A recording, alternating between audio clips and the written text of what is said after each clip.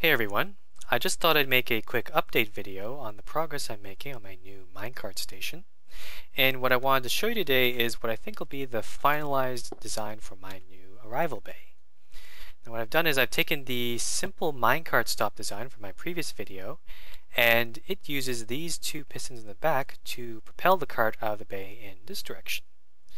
Now what I've added here though is this third piston right here, and this piston's job is to push the player out of the track area if they've gotten out of the cart, and keep them out of the track area so they don't come in and disrupt any other incoming carts. So I can demonstrate this right now. I'll put this glass here to cover the bay, again the cart, and on to the left of me here when I arrive is this stone pressure plate. And if I stand on it, you see that the piston gets engaged, and as long as I'm on the plate, I can't get back into the track area. I'm basically forced to exit this doorway here, and you see this door closes as well, and I really can't get back in now. I'll try this one more time, but I'll do something a little different. I'm going to just get out of the cart, but I'll just stand in the track area. I don't really want to exit, basically.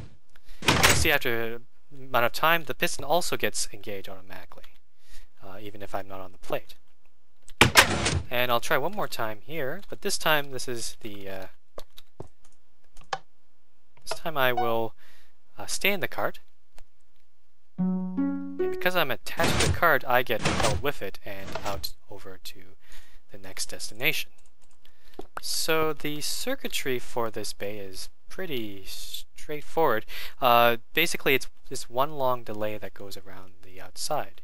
And what I'm going to do here is I'm going to simulate a cart coming into the bay so you can see this signal. So push that. So there's a signal going around. It hits the chime there. And after the chime, it reaches this part where it gets split into three different signals. The first signal on the bottom here powers the these two rear pistons. The signal on the top here powers the third piston, which is right there. And this one in the middle powers the reset signal for the RS NOR latch, which is this upside down L shape that you see right here. And what this RS NOR latch is supposed to do is power this switch right outside the bay when the cart comes in. So basically, when a cart arrives, I can show you here, the switch gets engaged, preventing other carts from going into the bay since the bay is now occupied. And after a while, the switch gets changed back. So the whole reason for the switching mechanism, and also the whole reason why I've made this bay so elongated, like it's only about 5 blocks wide here, is because I want to be able to put these bays next to each other, side by side. You can see that set up over here. So what I've got here is these three arrival bays next to each other. This one is serviced by this platform here.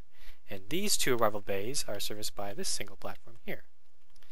And what I'm going to demonstrate here is what happens if I have 4 carts coming into the bay at once. So I have 3 arrival bays and 4 carts. And I'm going to get down here and push this button to show you.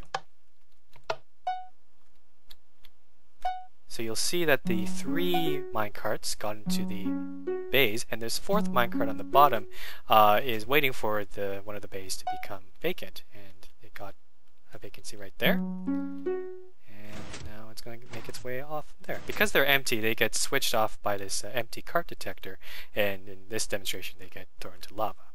But if the carts were full, then they go off into the next station as normal. So yeah, that's all I really wanted to show you. The arrival bays are pretty much done, and I'll be moving on to other components in future videos.